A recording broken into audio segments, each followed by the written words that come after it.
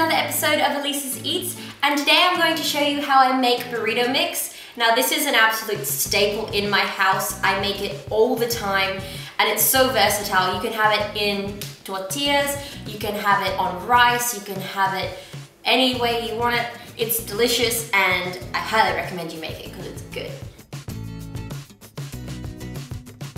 Okay, so these are the ingredients you're going to need to get started. So you're going to need 1 large brown onion diced, 500 grams of beef mince, a small can of red kidney beans. It's about a 400 gram tin that I've drained of all the excess fluid, 2 teaspoons of smoked paprika, 1.5 teaspoons of cumin, half to 1 teaspoon of powdered garlic, 1/4 teaspoon of chili powder, half a teaspoon of ground black pepper, 1 teaspoon of salt, 1 beef stock cube, 1 garlic clove crushed. I had a bit of a larger garlic clove, 400 grams crushed tomatoes, 1 large red capsicum diced, and then your burrito tortillas, if you're having them on tortillas or rice, whatever you want. Okay, so first what we're going to do is get our onions and saute them until they're nice and brown in some olive oil.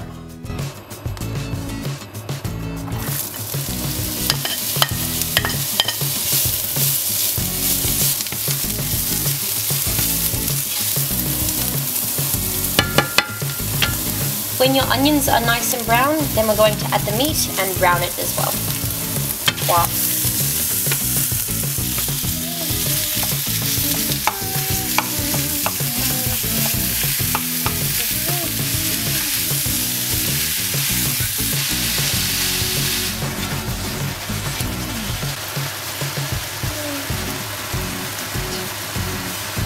Once the meat is brown, then we're going to add our garlic and stir it for about a minute or so on a high heat.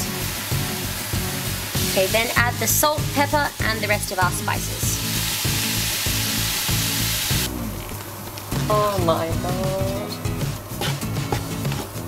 Add your stock cube and tomatoes. And stir it all around.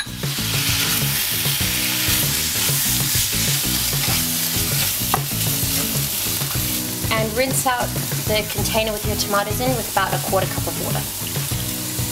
Then add your beans and capsicum. Or capsicum and beans, whatever order you feel like. Yeah. Oh, there you go.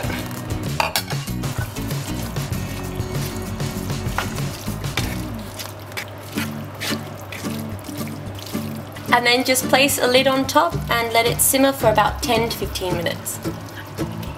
On a medium heat. And don't worry if your lid doesn't completely fit.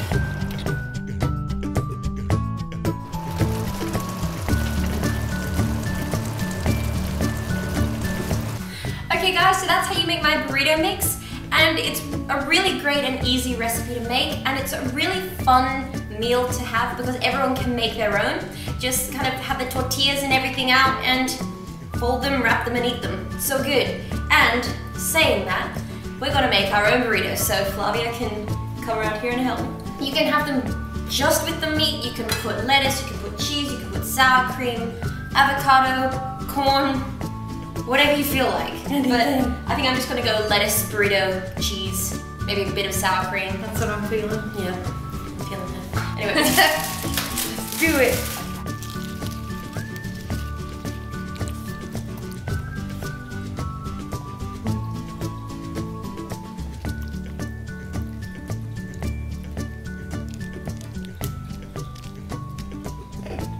And then the way to do this is we go fold the bottom of the burrito up, then we fold it in, and we have a little baby burrito.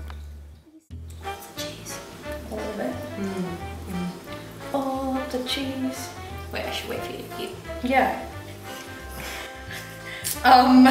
Yes. Do you want to be polite? I have to taste it to make sure. Yeah, make sure it's not poison. Yeah. Do you know how to fold it? Yes. I just taught you. I do know how to fold it. Show me. Show me your ways. You fold it up, then you fold it, then you fold it in again. What was that? do it. Let's eat it. Cheers. Wow.